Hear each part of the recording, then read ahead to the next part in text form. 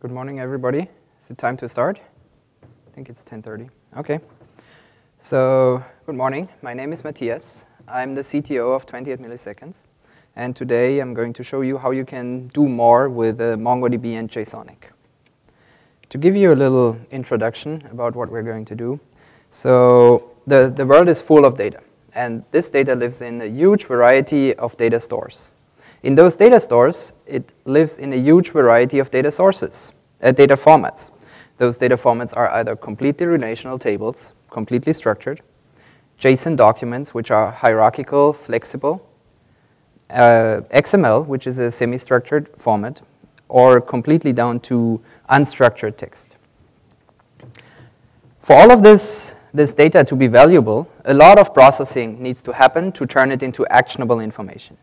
For example, the data needs to be filtered, it needs to be aggregated, needs to be correlated, needs to be cleaned.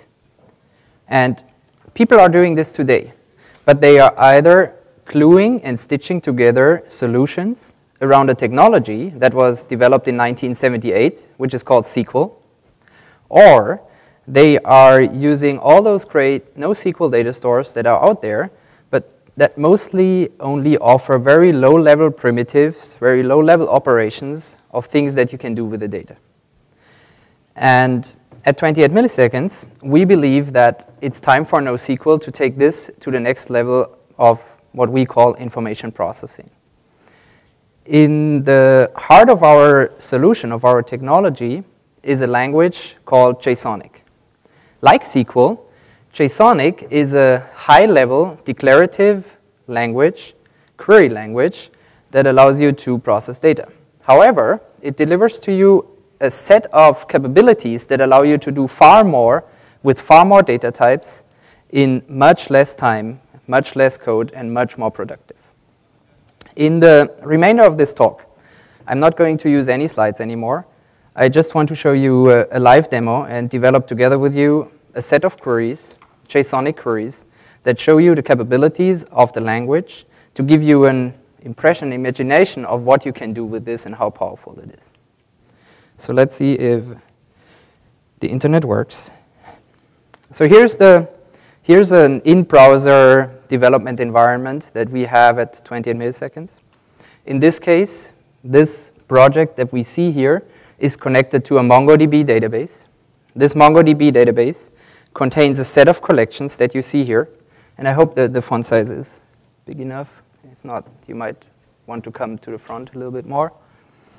And those collections model, or the two topmost collections here model a subset or contain a subset of the Stack Overflow dataset, answers and FAQs. The data is stored in Mongo, so as you can imagine, it's JSON data. You can take a look at it here. That's one of the answers that is stored. An answer contains a question ID, contains an answer ID, a last activity date, and also it contains nested the information about the owner who posted that answer. And the owner has a display name or a reputation, for example, along with some other metadata. The other collection is the actual questions that were answered. A question also has a question ID, that is the correlation between answers and questions. It has a score, an answer count, a title, tags in an array, and it also contains the owner information nested here. Okay? So that's just a very brief introduction about the data that we are going to use for this demo. And you don't need to understand know all of the details. So now I have a problem because the font is too big.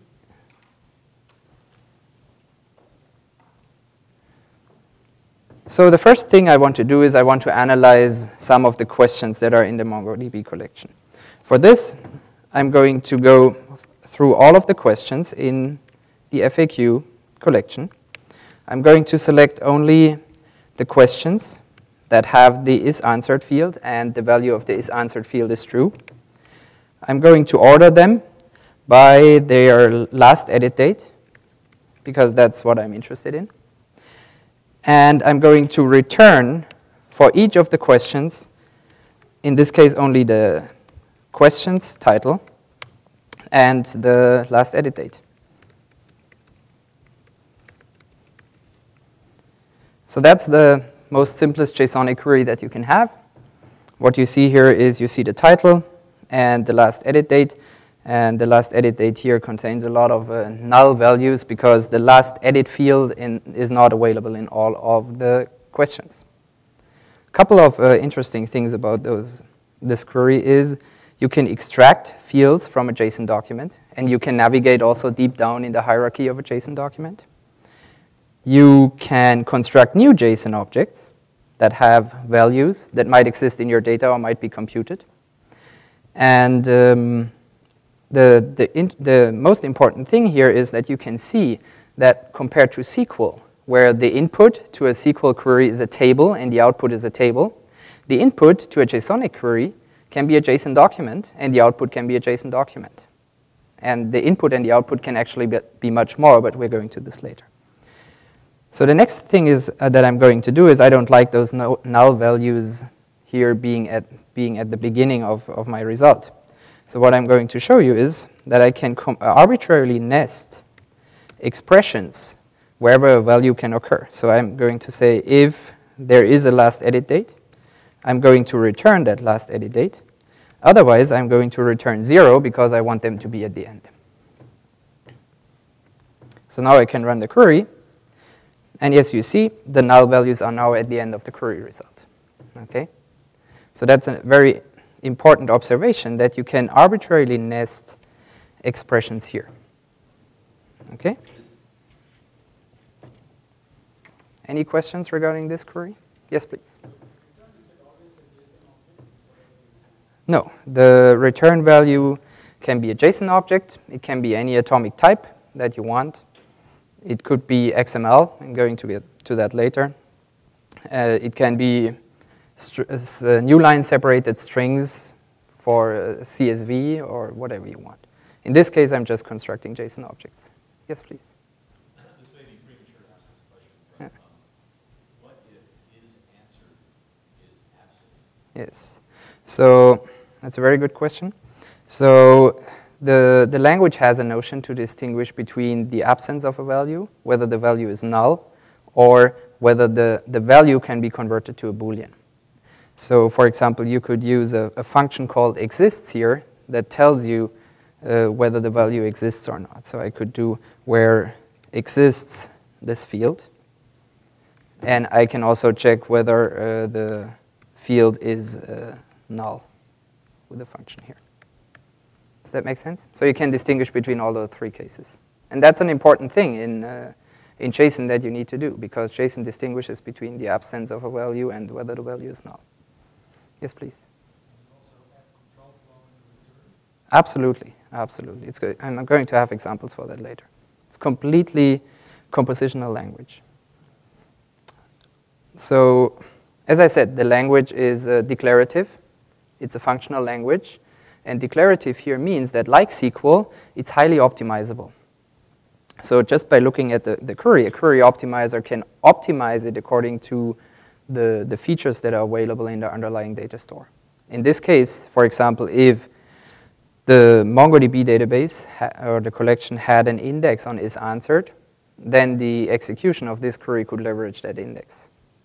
The same for if it had an index on the last edit date that is ordered, then you don't need to manually order the results here. And another thing that what you can do with those queries is you can automatically parallelize the execution of such a query across multiple processes or clusters, because you can see that the execution of each iteration of the for loop, in this case, can happen independently, except the order, of course, which you need to do at the end. Okay? So that would be the basic concepts of a JSONiq query in the most simplest JSONiq query that you can have. Now what I'm going to do is I'm going to do a little bit more complicated query. What I want to do is I want to go through all of the answers in the collection answers. And those answers I would like to group by the owner's display name. So what I can do is I can say group by name, where the name is within the owner's display name. So here I can navigate across two levels in the hierarchy of the JSON document. And the display name is going to be a string, so it's going to group them according to the equality of the strings. Then, within each group, what I would like to do, for each of the owners, I would like to compute the average reputation over all the answers that one of the users has posted. So what I can do is I can use floor and the average functions that are built into JSONiq, and I can get the reputation out of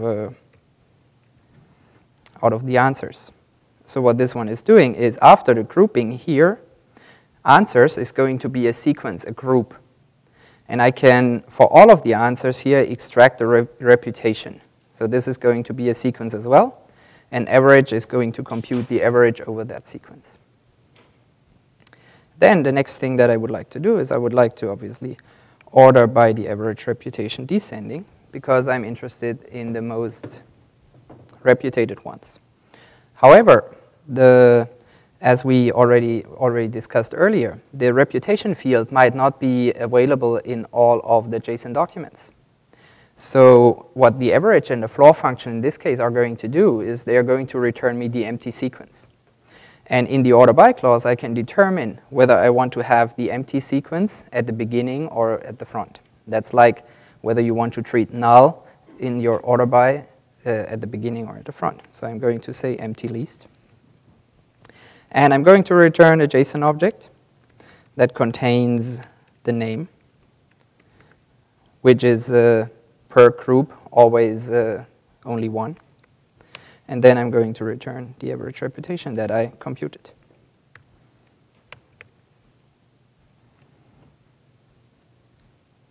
So now you can see that the average reputation of this guy is this number. Okay. Now, that itself might not be sufficient, and I want to get some more values out of this query in one run. So what I'm also interested in is I'm also interested in the questions, the top questions that this guy answered. So what I'm going to do is I'm using the subsequence function, and I'm going to have a nested query here where I go through all the answers. I order them by their score descending, and I'm returning the question ID for all of the answers. And I'm only interested in the top 3, so I'm going to pass 1 and 3 as parameters to the subsequence function here. Okay. So now if I run this query, what I get is I get the same information and another field that says questions, and those are the IDs of the questions that this guy answered, and he got the highest score. Does that make sense? So this answers, I think, your question that you can arbitrarily nest expressions in the return clause or in the computation of a value of a JSON field. So now you might realize that the question ID maybe doesn't tell you a lot. So what you might want to do is you want to get the titles of those questions actually out of the database. But for this, I'm first going to make the query a little simpler, and I'm going to introduce a function that is called top answered questions. It takes as parameters some answers, and in the body of the function, I'm just going to literally copy and paste what was in there. Okay? So now I took this expression, put it in the body of a function, and here I'm just going to invoke the top answered questions function, giving the answers as parameter. Okay? I'm going to run it, and what we're going to get is the exact same result as we had before. So that's another interesting observation here. What we can do is we can start to, since it's a functional language, we can take any arbitrary expression, put it in a function, and invoke it later.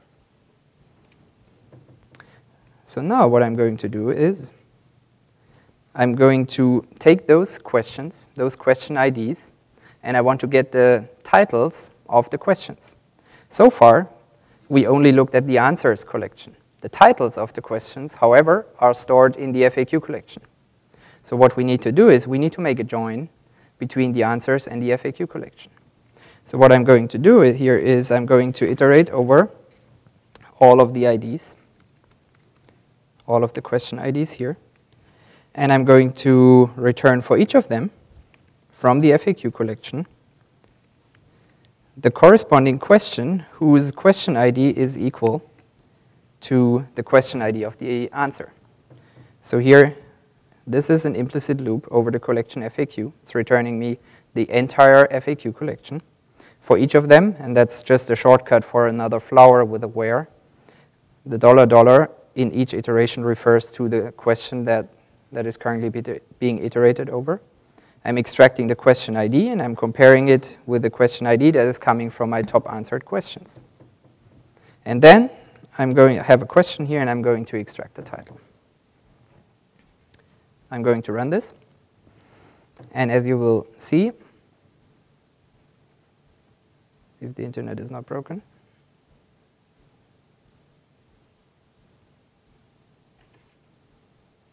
okay, took some time.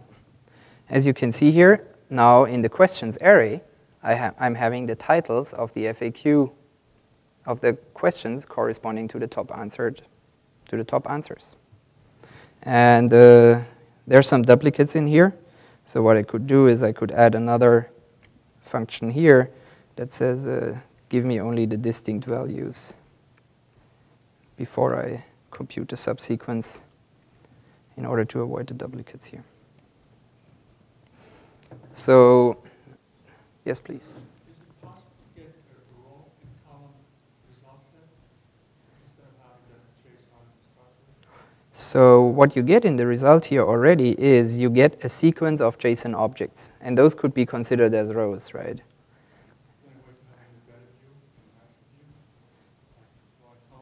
So you could. The way we know it is from SQL perspective. So there's no notion of a column here.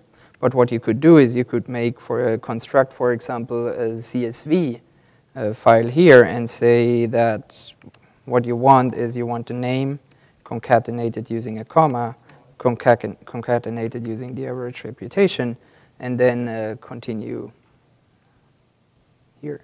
So I can delete that and execute it, but maybe you want to keep this on the screen if you have more questions regarding this. So what I wanted to say is that the title of the talk is Do More with MongoDB and JSONiq. And so all the queries that you've seen so far, you could potentially also write with MongoDB's query language, or for example, in this case, particularly with the aggregation framework. But here is, we first introduced a new concept that Mongo cannot do, which is a join between two collections. And now you might argue that a join cannot be done efficiently within Mongo. And that's a very valid question. But on the other hand, I think we need to realize that what people are doing today is they are already doing joins, but they're doing them in the host language. So people need to get this information out of their Mongo database. And so what everybody does, or what each NoSQL developer does, is he's writing a 400-line Python program to get this kind of information out of their Mongo database. And here you are having a query that is 20 lines. It's declarative, it's very high level, and it's maintainable. And you would usually argue that the fewer lines of code you have, the fewer bugs you have. So I think this has a lot of advantages. Now the next thing you argue is, how can this be executed efficiently? Well, the answer is the same. Today, each NoSQL developer has to come up with his own efficient join algorithm to make sure that this query is executed most efficiently. In JSONiq, we have our implementation of JSONiq has an optimizer that tries to choose the most efficient execution plan to execute that query. And again, if the Mongo database in this case had an index on question ID, then this join here could be turned into something that is called an hash join, or an index-based hash join, in order to guarantee that the query is executed most efficiently. Does that make sense? Okay. So those are the most basic JSONiq queries that you can come up with. And we have a lot more queries that are much bigger and much more complicated and get much more useful information out of the database. But what we really want to look at is that we can do even much more with JSONiq than what I've showed you.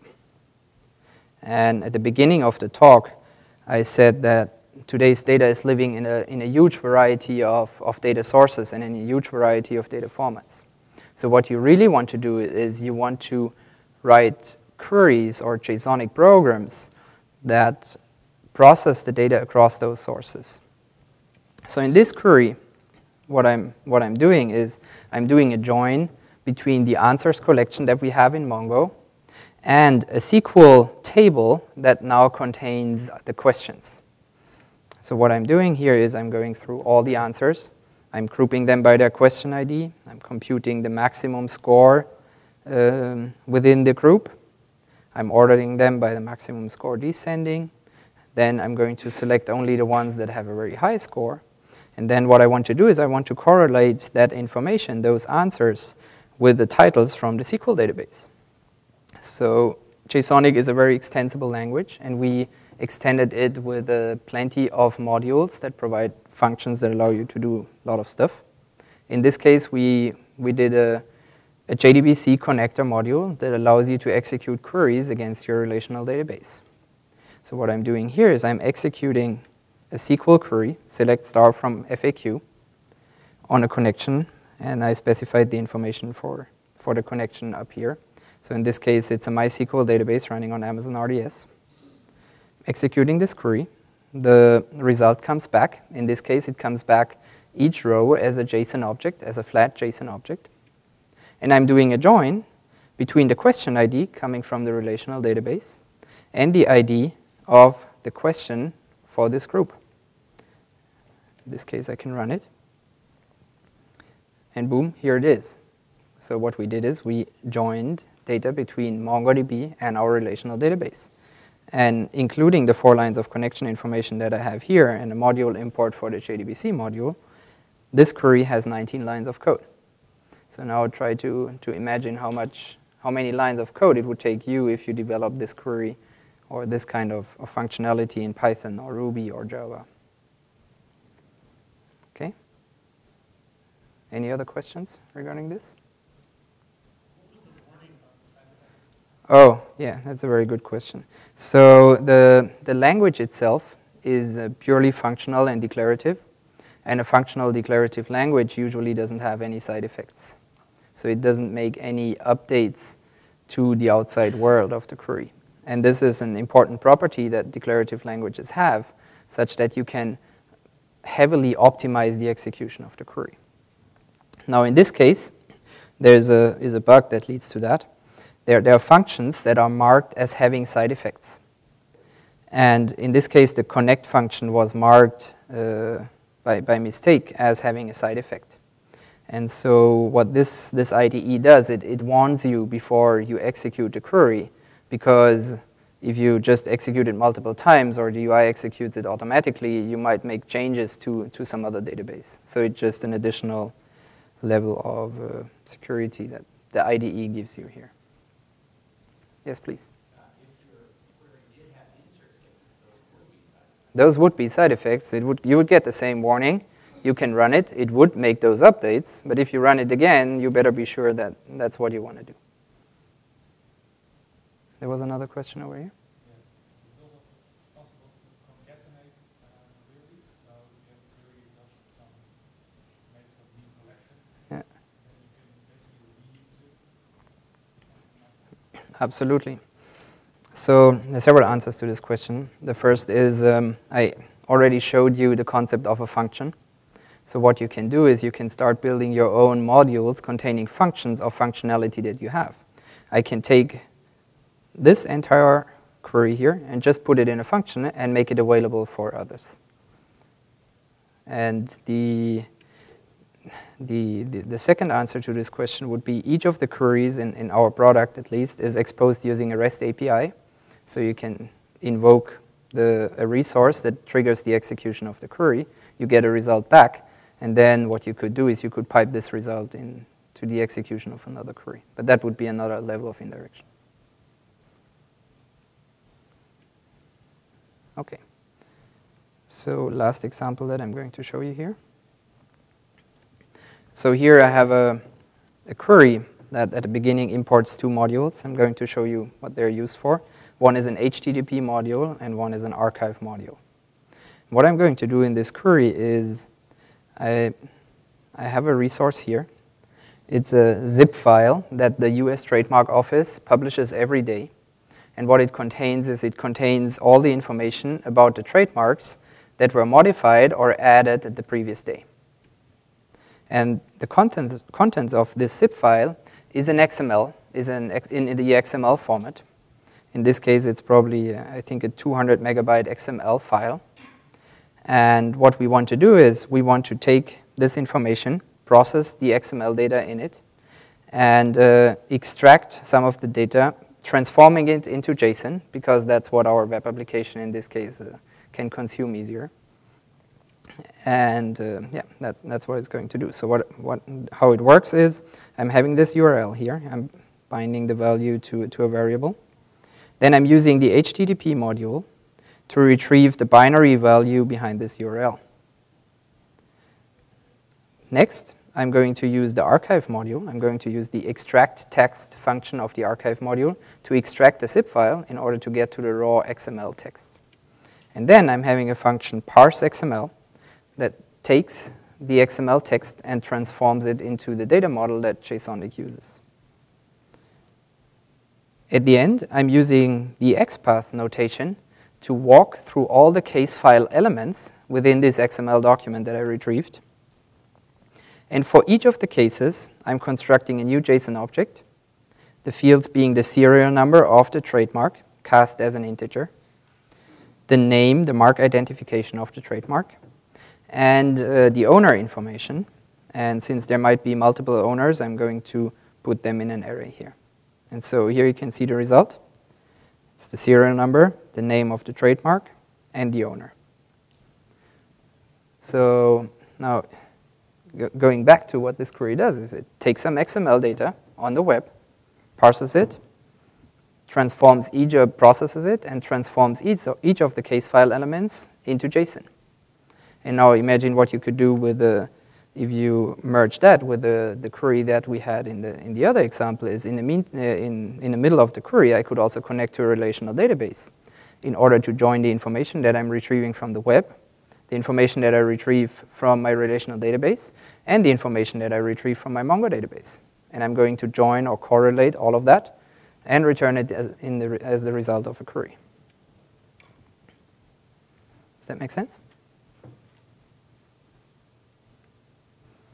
Okay, so as I said, that was the last example here.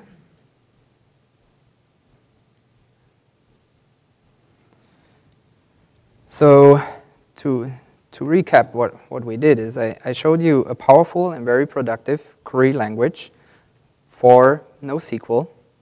I showed you plenty of examples on top of MongoDB to begin with. And then I started to develop examples that join federated data sources, those data sources each storing data in various formats. And I hope I could give you a feeling of JSONiq, how it works, and how productive it is to do exactly those things. Now, JSONiq is an open specification. It's developed by, we are the main contributor to the language, but Oracle, EMC also contributed. It has been implemented by several open source processors, and also IBM recently announced support for JSONiq in their WebSphere line of products. We have a free book at our booth about the language. I have some of them here. You can just come pick them up. It is a basic introduction into JSONiq, and it contains a lot of examples that you can just copy-paste into the console that was here. And there are even more examples, and obviously the product of my company available at 28.io. So, are there any other questions? Yes, please. I just have a comment, and I think one of the things about this is I've been trying to find ways to build portable software applications.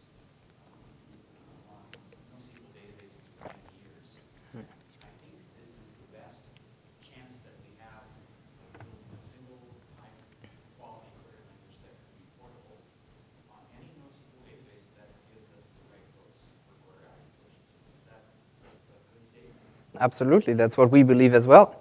Now there's some controversy in this, and I guess the two of us and some other folks are going to have a panel in the afternoon that is discussing the standardization of query languages in a NoSQL space.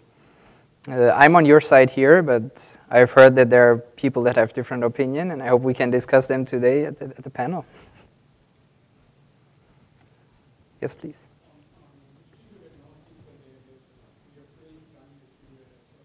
Distributed? Yeah, as I mentioned at the beginning, the language is declarative, which means it's highly optimizable. So specifically what you can do is you can parallelize the execution of a query. So for example, what we do is if your Mongo database is sharded, then we leverage that fact, extract the shards, or more specifically the chunks out of those shards, and run several processes of the same query and send it to each of the shards, or execute it only on a portion of the data and later aggregate it. So that means you can highly scale the execution of those queries. And in some of the benchmarks that we did, comparing it to Hadoop systems, for example, it shows that at least our implementation is in the same ballpark than Hadoop if you start to parallelize the execution of such queries. So some other questions? Yes, please. From the example you had there, you had JSONiq and database running in the same physical machine, and you have JSONiq installed as a client to your... Oh, that's a very good question. Yeah, maybe I didn't make this clear. So all those queries were run on servers that we host in the Amazon cloud. And on those servers, we only run the execution of the query. We only have a query virtual machine. And when you run this query, we connect to other data sources. In this case, one of the data sources was a MongoDB database hosted by Mongo HQ in the Amazon cloud as well. And the other one was a MySQL database hosted by Amazon's RDS service. So they were completely federated. Now, obviously, you want to make sure that the latency between the query processor, between the servers that you run the JSONiq queries on, and the data is low in order to get very good performance. So the time is up, but I'm happy to take more questions because there's a longer break now. So, yes, please. Does this work also work on Hadoop? On Hadoop? So theoretically, you could implement, for example, a module that allows you to retrieve data from the HDFS file system, for example. And then you could process the data within HDFS. And you could parallelize the execution of that data. Now, that doesn't have to do anything with MapReduce on HDFS. But what you could also do is, but that's nothing that we do, is you could take the language, the JSONiq language, and translate it into a MapReduce job. Theoretically, that should be possible, and I don't think it's very hard. And then this would only be a syntax that allows you to create MapReduce jobs that are then executed by Hadoop, because Hadoop is a very good and scalable runtime. Yes, please. How much work is it to add another data source? Another data source? That depends. So we have a lot of connectors to data sources.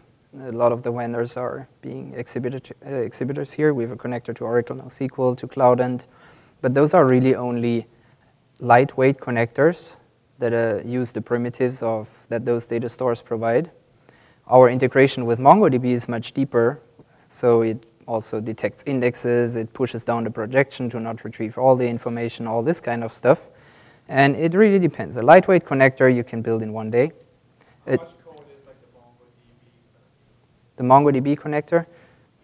That's a very good question. So there are several things that you need to take the BSIN, transform it into our data model. So that's a couple of thousand lines of code, the deep integration.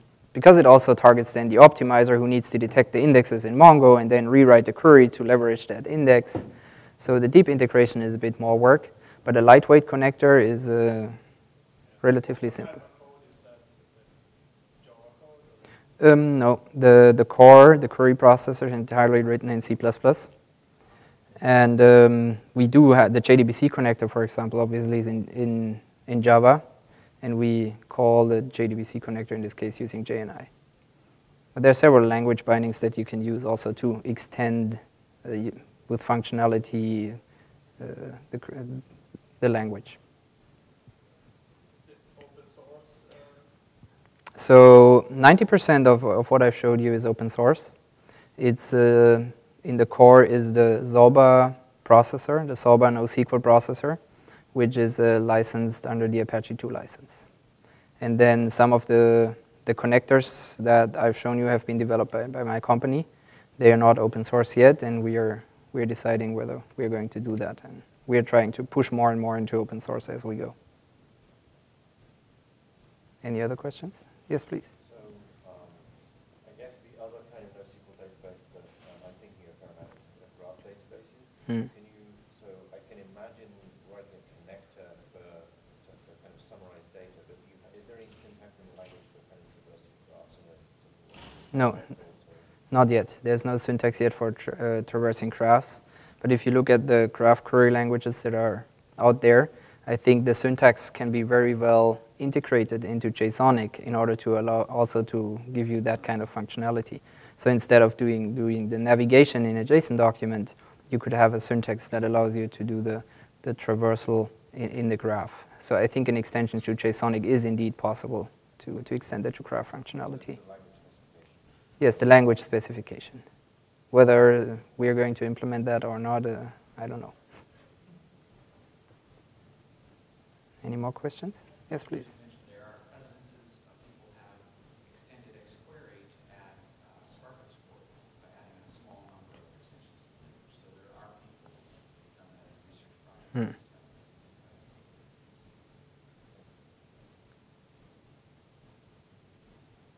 All right. So I have some books here. Feel free to pick them up. Thank you very much.